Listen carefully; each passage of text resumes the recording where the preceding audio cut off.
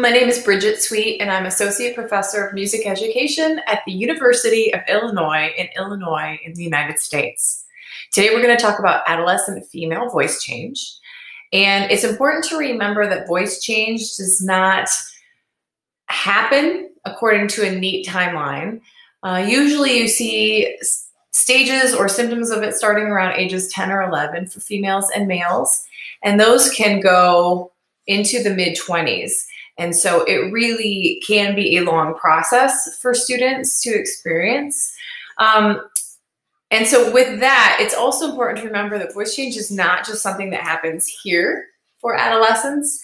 Rather, it is psychological, it is emotional, it is mental, as well as physiological. So as we move forward today, I'd like you to remember voice change, keep it in mind as a holistic experience for adolescent students. This was supposed to be a workshop, and so I'm sad to not be actually interacting with you.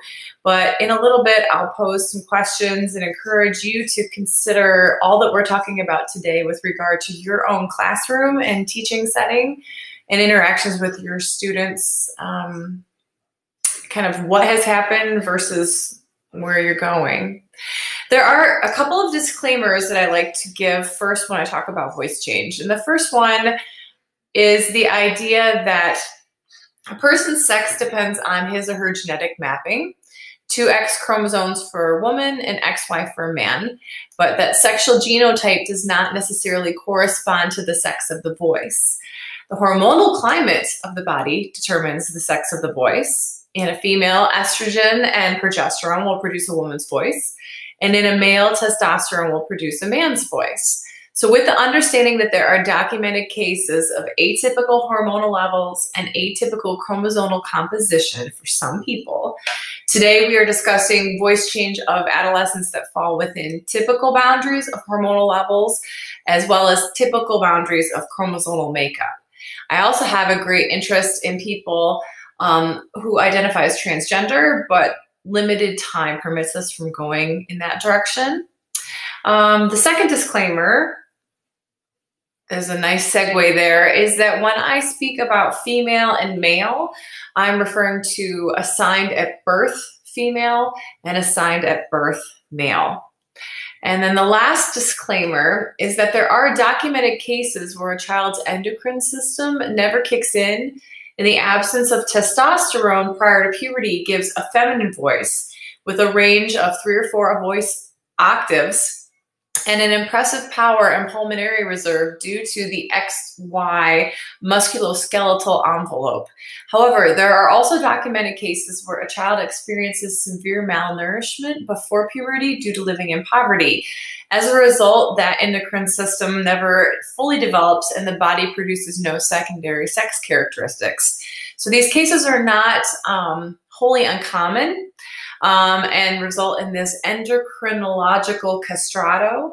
So it does challenge the idea that every person goes through a voice change, as it might suggest that voice change is a privileged development associated with a certain kind of situated able-bodiedness. So with all of this in mind, and with the idea of voice change as a holistic experience, away we go. As we move into discussions of voice change, I want to make sure that we understand the anatomy and physiology of the voice as we talk about voice change. Here you have a diagram of the body, which is very complex and amazing. And we have one tube that goes for our mouth all the way down to our stomach called the esophagus. And there's another tube called the trachea that goes from our sinuses all the way down to our lungs. And it's also known as your windpipe. And these 2 tubes are right next to each other, but serve very different functions in the body. But our students need to have understanding of the body just in general to avoid misunderstandings of their body and its function with the voice. So if I say to adolescents, you need to drink a lot of water prior to a performance, why would that be? I often get the response, to keep my vocal folds wet. But that would be really bad, because if your vocal folds are wet, that means that you're drowning because the water is down the wrong tube. You only want food and drink down your esophagus, and you only want air transferred through the trachea. And so by discussing this with students, it does help them to understand. In addition, it's important that students understand, and you can see on this diagram where the larynx is located. And to help students find it, I say put your hand on your neck and say ah. Where it vibrates, that's where your vocal folds are housed. That's the walnut-sized house for your voice, the larynx. And it is part of the trachea. And we have to understand that this is actually a secondary organ in the body. And so if we are hydrating for performance, we need to understand it's a secondary organ, and that as we intake water and hydration, it's going to hydrate the brain or the heart or the kidneys or the lungs first before it goes to the larynx. So it's important that students understand you have to hydrate enough and far enough advance so that the body distributes all of that hydration and then has some left over to take care of our voice. These discussions of anatomy and physiology are very, very important for many reasons. I encourage you to talk about that with your students if you're not. As mentioned earlier, the larynx is about the size of a walnut, which is not a very big house for our vocal folds. And in this image, you can see the front version of the larynx, which would be if we were to peel all of the skin off of my neck. That's what that would look like, the thyroid cartilage being the frontmost part, which we tend to call the Adam's apple with male singers after puberty. And then the top-down image would be if you were to cut off my head and look down my neck, that's what you would see. You would end up, if you went straight down that image, you would end up in my lungs. And you can see the vocal folds in the middle, which line up like this across the top of the trachea. And very simplistically, we can say that they zip and unzip as the air comes up from the lungs. Not unlike a Ziploc bag, but in reality, it's a lot more flowing and rippling than just a simple zip and unzip. For adolescents, though, that's really all that they need to know at this time. And therefore, that produces the sound of your voice. Now moving into the changing voice specifically, it's important to remember that voice change is most simplistically a growth spurt of the larynx. And for all students, they go through an anatomical readjustment of the larynx. Sometimes it is said that male voices change and female voices develop, but everybody goes through a voice change, with the exception of my disclaimers at the beginning of this workshop. So the larynx enlarges in males anterior posteriorly, front to back, which means that the thyroid cartilage extends outwards into that Adam's apple that we're familiar with after puberty for males. For females, the larynx enlarges more of a rounding shape, more up and down in the neck, so we don't tend to have an Adam's apple following.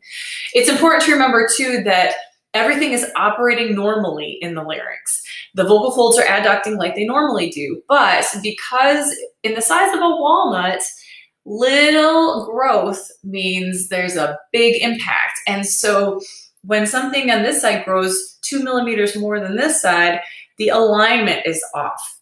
And that posterior cartilage can't close all the way, which means that there is air getting through the vocal folds because there's no clean seal between them. That extra air is creating a breathy sound and changing the color of the voice, and it's also preventing phonation from happening on certain parts of the vocal fold. In addition to that, everyone grows through puberty. So again, with the exception of the disclaimers at the beginning, everyone experiences a voice change. That's important. And it's also really important to remember that voice change is unique for all males and all females. Some people have an easy time with it. Some people have a difficult time with it. Some people have a long voice change. Some people have a quick. And it doesn't matter, male or female, regardless of sex, what the timeline is for that. Everyone experiences it on their own timeline. Not only does the larynx enlarge during voice change, but vocal folds elongate themselves. During the voice change process, female vocal folds elongate 3 to 4 millimeters, which results in a range downwards about a third of an octave and up 3 or 4 pitches from where they originally started. Male vocal folds elongate approximately 10 millimeters, which is 1 centimeter. Range downwards drops about an octave and moves up about a sixth. So if we're thinking within something the size of a walnut, that is significant growth. If you look at the end of a pencil, a number 2 pencil, the diameter of a number 2 pencil is 7 millimeters. Female vocal folds typically are around 9 to 13 millimeters when all is said and done. So female vocal folds are slightly longer than the diameter of a pencil eraser. Male vocal folds range between 15 and 22 millimeters, and a dime is 17.9 millimeters across. So male vocal folds are approximately the diameter of a dime. These work really well to help students understand how small this organ really is and how intricate these parts are. A lot of times people just imagine the voice as this glowing orb and voice change being this magical thing that happens, but it's really scientific and it's easy to explain what is going on. I also like to use the analogy of a string instrument. Everybody starts with a violin, and then during voice change, females' instruments elongate to a viola. And if you ask any viola players, they will tell you that their instrument is not the same as a violin. They're 2 distinct instruments, but they're played similarly and they have similar timbre. However, males take their violin and elongate it to an upright bass, which has to be played differently, which is a completely different sort of sound and technique. But everyone following voice change ends up with a new instrument. And ultimately, all of our students need to understand that. So it was this time and the workshop that I had proposed for the Instrumental and Vocal Forum to have us stop and contemplate 3 core questions and write down some thoughts that we had about those questions. I'm going to have you do that now, just to contemplate, and then we will revisit those over the next short bit. And I'm going to take this opportunity to present a little bit further research that has to do with female voice change from the speech and hearing realms, as well as from music education. So the first question I'd like you to think about right now is, how do or can I acknowledge and honor adolescent female voice change in my music setting? The second question, how do or can I encourage confidence in female singers, especially during voice change? And the third question, what strategies or techniques might assist female singers struggling with symptoms of voice change? For females specifically, voice change can be a really challenging experience. First of all, it's largely unacknowledged in choral music education, and more on that in a moment. Singing can be extremely frustrating for females because their voice becomes breathy and thin, it loses color, flexibility, there's difficulty phonating on certain pitches, creating sounds, there's voice cracks. There's also a lot of fear about what will come out of mouths. And because of the lack of acknowledgement largely in our profession, there's also this sense of I'm the only one experiencing this feeling of isolation, and also these feelings of this is not normal because of not hearing that voice change is normal for female singers. In addition, females are too often diagnosed as an adolescent alto or adolescent soprano because changes in voice quality give the illusion that their voice is at one end of the spectrum or another. As such, I think it's important to remember that voice classification systems are tools to be used in the classroom, and they're not the only tool. It's a little problematic. Actually, it's largely problematic. The strictness by which the profession of choral teachers tends to stick to voice classification systems as the answer to working with changing voices. But in remembering that students are growing and their voices are developing well into their mid-20s, that when we have 11 and 12-year-olds in front of us, that labeling can be dangerous as it contributes to locking in an identity as a singer, which then evolves into, I'm an alto, therefore I cannot sing high, or I am a soprano, so therefore I cannot sing low, or bass, or baritone, or tenor, any of the voice parts. If we start labeling students in a way that promotes them locking into an identity at an early age, then it only leads to them being afraid. And there's a lot of psychological and emotional ramifications as they move through their development as a singer, because they believe that they can do and they believe that they can't do based on that label. I really promote the idea of developing musician skills as much as possible to move kids around on different parts constantly, have them sing a part up an octave or down an octave, and have them really work on developing their ears and their voices. And then as voice change wraps up in the 20s, then take a look at specialization. But this idea of developing the musician as much as we possibly can during this stage of life and development is essential.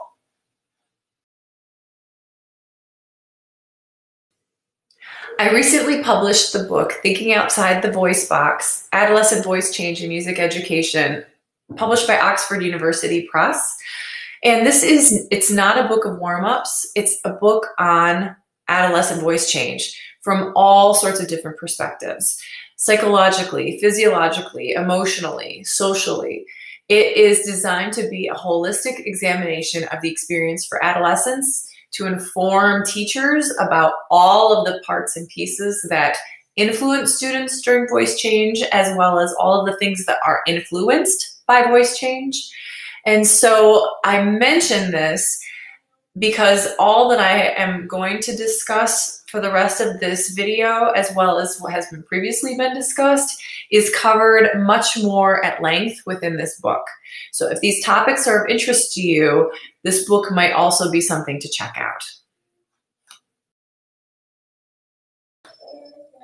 There's a phenomenon that is called premenstrual vocal syndrome, PMVS, and it is discussed at length within speech and hearing sciences, as well as in vocal performance, but not in music education, especially not choral music ed. PMVS is what researchers have termed the collection of vocal symptoms that may result from premenstrual and menstrual tension. Other terms for this disorder are laryngopathia premenstrualis, premenstrual dysphonia, and dysphonia premenstrualis. Now, what happens during premenstrual vocal syndrome is that concentrations of sex hormones are drastically altered during the premenstrual stage. Estrogen and progesterone levels decrease rapidly, preparing for menstruation. From the dramatic shift in hormone levels, this sudden drop may alter the vocal folds through swelling, contributing to vocal fatigue, decrease in range, loss of power, faint hoarseness, loss of range, and loss of agility. In addition, all patients that have been studied with regards to PMVS show signs of edema, which is swelling of the vocal cords with thickened mucus and a loss of suppleness. And that results in like disturbed muscular vibratory function. Also issues with stamina, and there are also issues of abdominal discomfort that can lead to difficulty supporting vocal sound, as well as emotional or mental blocks and an increase in acid reflux. This phenomenon was officially diagnosed by this study that you see here on this page. The human larynx has been called a hormonal target organ. And in this study, this groundbreaking study in voice science, they determined that the same cells that make up sex organs in our body also make up our vocal fold tissue. To quote, in the author's study on uterine, cervical, and vocal fold smears, the pathologist is not able to distinguish between the two samples. Basophil cells have been observed on both slides. Therefore, there is a menstrual-like cycle on the vocal fold epithelium. In addition, in the book Diagnosis and Treatment of Voice Disorders, the 4th edition, there's a chapter called The Larynx, a Hormonal Target. And in this chapter, a discussion of body temperature changes and resulting laryngeal nerve responses is discussed. So increased temperature before and after ovulation increases the velocity of the conduction of the nerve signal in the larynx. And at menses, there's a drop of body temperature, which decreases nerve conduction velocity.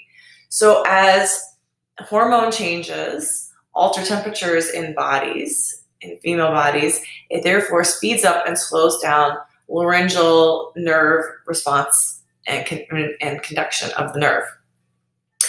So it's important to remember too that all of the research that we're discussing is focused on adult women with a regulated hormonal and menstrual cycle. And when we're working with adolescents, they are not at that regulation point yet.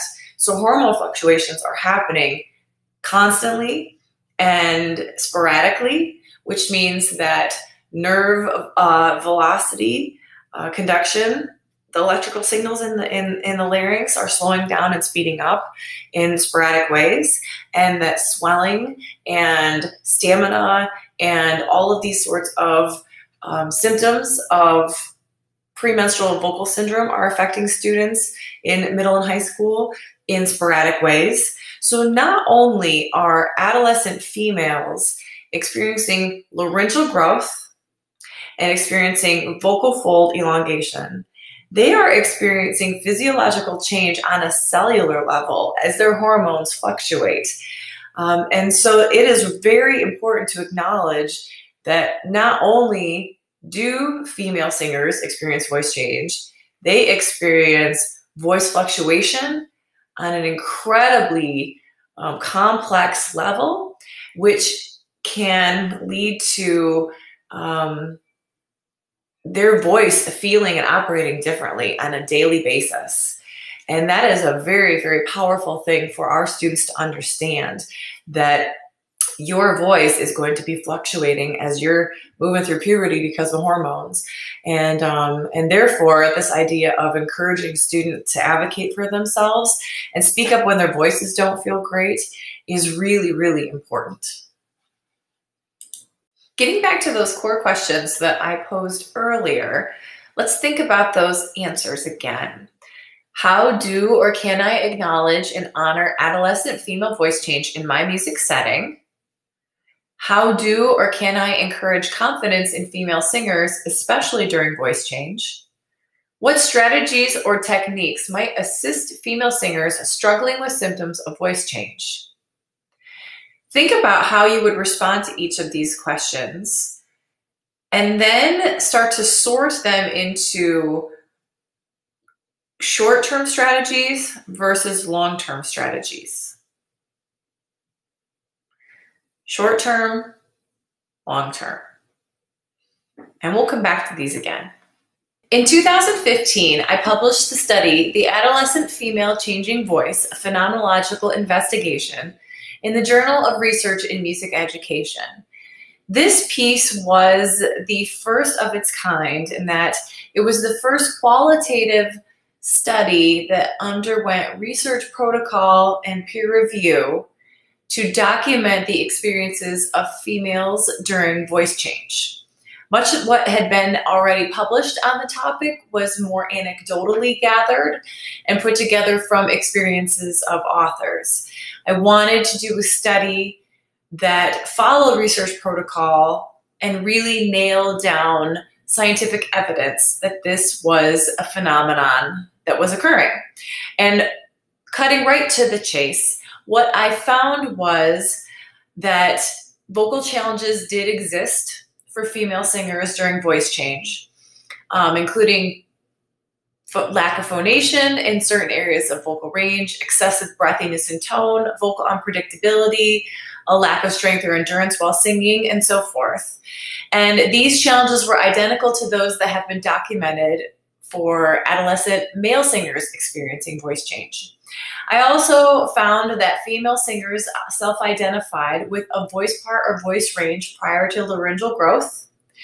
I also collected evidence and documented the use of the words frustration and embarrassment and pride, eliciting emotions that were experienced during female voice change, the same descriptive words that were used by male singers describing their voice change experiences. And I also documented feelings of isolation for female singers during voice change, which were similar to those reported by males experiencing voice change.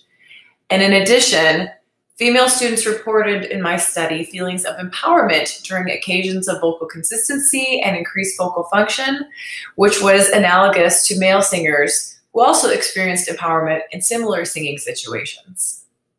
In 2018, I published a second study on female voice change called Voice Change and Singing Experiences of Adolescent Females.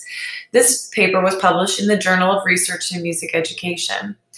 For this study, I interviewed college women to understand how adolescent female voice change impacted their singing experiences since the age of 11.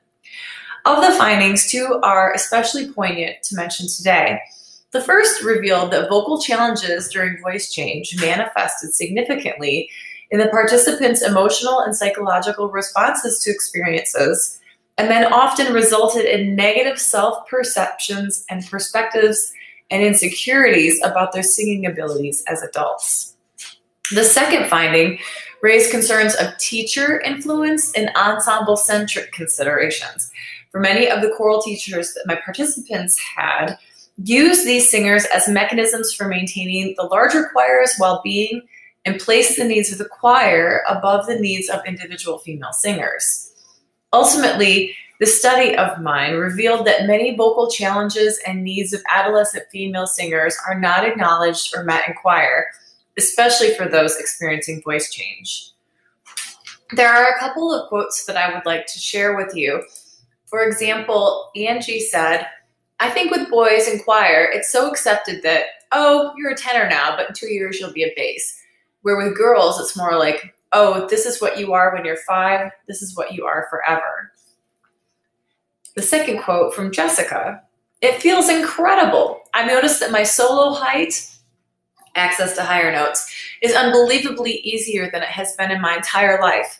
I have to think that part of it is because I'm not singing in the basement all day, every day, because that's how it's been every day since 7th grade." In addition to these participants discussing their own experiences as singers, it was very clear from conversations that many of them do not think about their voice change as a long process, that it goes until the mid-20s. I had students that I talked to who felt that their voices had peaked at age 16 or 17 or 18 or 19. So they're not getting the message that their voices will continue to grow and develop. In fact, I interviewed one graduate student who said, "I would say that only in the last 2 years of my life, now I'm 36, things have actually started to come together for me, and I feel like the breath is connected to the resonance space and I can hit all the high notes and all the muscles are working together." So this person wasn't even feeling that culmination until their mid-30s. One more aspect of this study worth mentioning is that my participants trusted their teachers. The research shows that they trusted them at self-detriment, that the participants were willing to self-sacrifice their own vocal health and development rather than make a request, such as, "Could I try that part because I've never sung that part before?" Or even to say, "This part is painful for me to sing. Could I try something different?" The participants with whom I spoke very much looked upon their teachers as the trained and knowledgeable people, and the teacher wouldn't have me do something that they didn't think was important or safe or helping me. But it did stress the importance of singer self-advocacy and shine a light on the fact that singers are not advocating for themselves. Female singers are not advocating for themselves in choral settings. The final study that I would like to discuss with you was also published in 2018 with my colleague Elizabeth Cassidy Parker, who is Associate Professor of Music Education at Temple University in Pennsylvania in the United States. This study is called Female Vocal Identity Development, a Phenomenology, and it was published in the Journal of Research in Music Education. In this study, we investigated influences on female vocal musicians' vocal identity development and how those influences shaped participants' futures as musicians and music educators. There are just a couple of the many findings that I would like to mention here. The first being others as powerful influences. Participants from this study identified choral and voice teachers in particular as powerful influences in labeling and reinforcing participants' emerging vocal identities. Choral teachers were consistently held in high esteem, and participants described how choral teachers generally enhanced their enjoyment or involvement with the ensemble. However, participants noted that because choir teachers' focus remained on the ensemble rather than on individual singers, they felt that their voice part was related to or the result of the needs of the larger whole and how their individual voices contributed to the greater choir. As such, the participants with whom Dr. Parker and I spoke often expressed that they could or should not speak up about their assigned voice part, as they feared responsibility for diminishing the larger choir. And I must make a point to mention that this is a different study from the one that I just discussed. This data set is different with different participants, and this finding about ensemble-centric considerations influencing the vocal development of female singers is emerging in two different studies. Another finding from this was that voice classifications were becoming permanent facets of vocal identity at very young ages, and there was a lot of fear, insecurity, pressure, and anxiety as a result of that as singers moved from early into voice change from early singers into adult singers. Majority of experiences singing were looked upon as negative and not positive, and there was much anxiety and self-consciousness and frustration as singers as adults based on feeling locked into a vocal identity for so long. Again, earlier we talked about that I'm this, so I can, which also means that I can't, and we found this in actuality in talking with singers. I think that ultimately this study showed that current teaching practices and student-to-teacher interactions influence female singers' involvement with singing, as well as the direction of their work as future music educators or performers, and thinking about how we are setting off ripple effects in our profession with female singers and what sorts of habits we want to be perpetuated with regard to how female singers are advised and taught and empowered in classrooms. These three research studies provide a lot of insight on these considerations. I have a friend here who has been very patient as I've put this video together during this quarantine. His colleague bailed on us. So this is Luke, my son. And what we would like to do is to wrap things up for us today and bring back those core questions.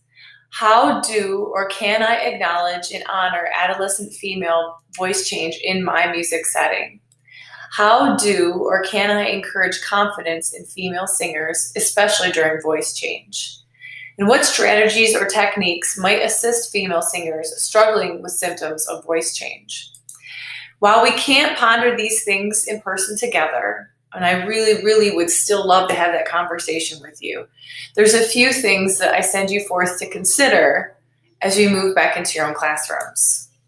The first being, honor and celebrate voice change. Honoring and celebrating voice change for all singers. Is it always easy? No. But celebrating successes and victories wherever you can is important. And it's happening whether we want it to or not. So let's embrace it and celebrate it rather than fight and dread and be frustrated by it. Secondly, approach changing voices individually. Good. Voice change is the growth spurt of the larynx. It's a unique process for all, and some singers will struggle with it more than others, regardless of sex. Avoid making assumptions of vocal challenge or vocal severity based on the sex of student alone. Discuss voice change often. Normalize it. So without talking about it and weaving it into the fabric of your classroom, it won't become something that's expected and something that's normal. Everyone's going through puberty. Everyone's experiencing a voice change. Everybody will work through something, whether it be short and easy or long and challenging. But we're all in this together. And that is really the message that needs to be sent to students right from the very beginning. We can do it. Encouraging self-advocacy is really, really important. Helping students make use of their figurative voice with regard to their literal voice and stand up for themselves. If it doesn't feel good, they should feel empowered to say something. If they want to try something new, they should feel empowered to talk to you about that. And last but not least, with great power comes great responsibility. Beware of ensemble-centric considerations in your classroom. Really work to place the needs of your individual female singers over the needs of the choir. So ultimately, all student voices should be honored and attended to, regardless of gender and regardless of enrollment number. Meeting the needs of changing female voice singers is similar to meeting the needs of changing male voice singers. As musicians and music teachers and conductors, we must be overtly supportive. We must approach each student's voice change process individually and validate their physiological, mental, and emotional experiences. We must inform and educate all of our singers on the voice change process, stressing the importance of healthy singing at all times. Every one of our singers are going to pass through puberty at some point. Part of our job as choral music educators and conductors of adolescence is to help the singers, both male and female, navigate vocal transitions and growth as smoothly as possible and as positively as possible. Thank you. Thank you. Thank you.